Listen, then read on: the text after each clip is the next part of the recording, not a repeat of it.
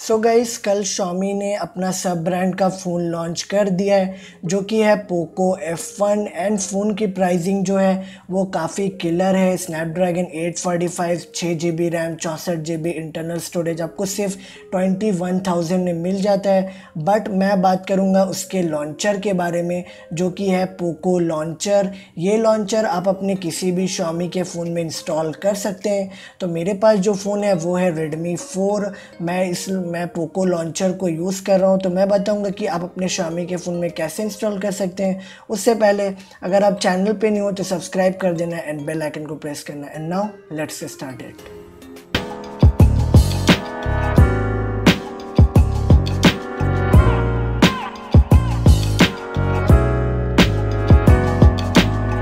तो मैंने डिस्क्रिप्शन में आपको पोको लॉन्चर का लिंक दिया है डिस्क्रिप्शन में, आप उसे डाउनलोड कर लीजिए एंड सिंपली आप उसे इंस्टॉल कर लीजिए as a system launcher. System launcher install होगा आपके Xiaomi के फ़ोन में, बट इसे आप अगर इंस्टॉल करेंगे तो वहाँ पर आपका जो लॉन्चर है वो अपग्रेड हो जाएगा। एंड देख सकते हैं मेरा लॉन्चर इंस्टॉल करने के बाद ही यहाँ पर आप देख सकते हैं आइकॉन जो है वो यहाँ पर चेंज हो गया एंड इवन यहाँ पर आपको ऐप ड्रॉअर मिलता है, जैसा कि आपको पिक्सल फ़ोन में मिलता है उसी तरह का कुछ आपको ऐप ड्रॉअर दिया है Xiaomi ने।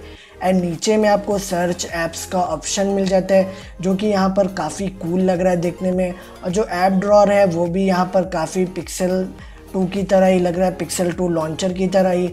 और यहाँ पर आपको फीचर मिल जाता है 3D टच का। जब भी आप लॉन्ग टच करते हैं उस ऐप पे तो वहाँ पर आपको शॉर्टकट बताता है उस ऐप के कि यहाँ पर आपका जो शॉर्टकट है आप वहाँ पर उसे यूज़ कर सकते हैं। जिस तरह से आपको पिक्सल लॉन्चर में फ़ीचर मिलता है या फिर स्टॉक एंड्रॉयड के फ़ोन में फ़ीचर मिलता है, तो उसी तरह का Xiaomi ने यहाँ पर कुछ इम्प्लीमेंट करने की कोशिश की है पोको लॉन्चर के साथ। और पोको लॉन्चर यहाँ पर काफ़ी अच्छा लग रहा है देखने में, क्योंकि यहाँ पर आपको ऐप ड्रॉअर मिल जाता है। पहले Xiaomi के MIUI में वहाँ पर आपको ऐप ड्रॉअर नहीं मिलता है। अगर आप चाहते हैं ऐप ड्रॉअर इंस्टॉल करना तो आप इसे इंस्टॉल कर सकते हैं, बिल्कुल पिक्सल की तरह ही लगेगा।